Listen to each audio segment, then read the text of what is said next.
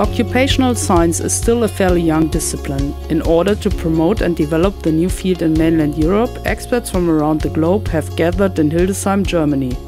At HWK, University of Applied Sciences and Arts, Hildesheim, Holzminden, Göttingen, they have discussed new insights. Occupational science is a developing science of research about the everyday things that people like to do, or things that they might not like to do but are required to do. The things that are a part of our life that we engage in and that give meaning to our life and tell us who we are. The things I do are different from your activities. Some we share.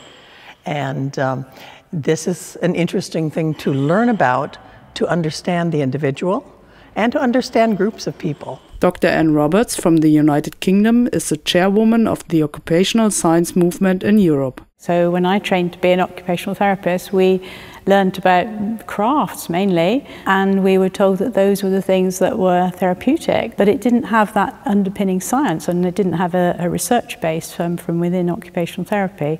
So the beginnings of occupational science has enabled us to go back to our roots and look at how we can do research to show how this works, which will then make it better for us to be able to prescribe occupations for people in order to help them get better, or in order to help them integrate better in their communities. The young field of research is a vital part of the curriculum at the Faculty of Social Work and Health at HWK in Hildesheim. Occupational science contributes to new developments in occupational therapy. Es geht beispielsweise darum, wie One aspect of occupational science is to help elderly people to arrange their everyday life after they have retired. Retirement usually changes one's personal living circumstances quite drastically, which can even cause a deep crisis. In order to help, you first of all have to determine the role that those people had in their previous lives. Based on that, you can help them assume a new role in life and experience fulfillment again. For that, however, you have to use successful life plans as a point of reference.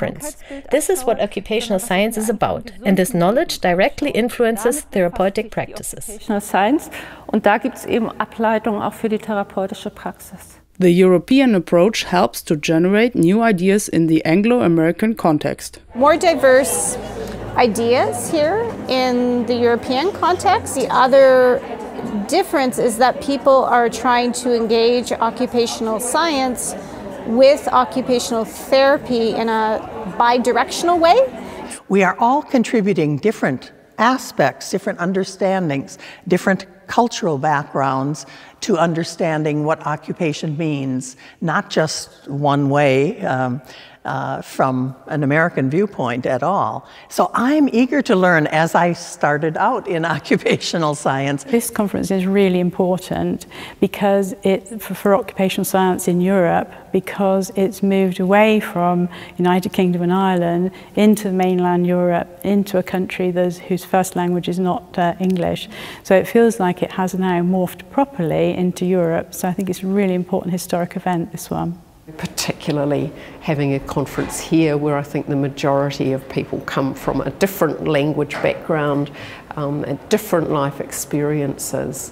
Fabulous, really good, really rich conversations. My favorite thing about this conference is to reconnect with people and to be inspired by their perspectives. Having a chance to be here in person, to dialogue with people, to hear about their work, to share my work actually helps to create those opportunities to move that idea forward.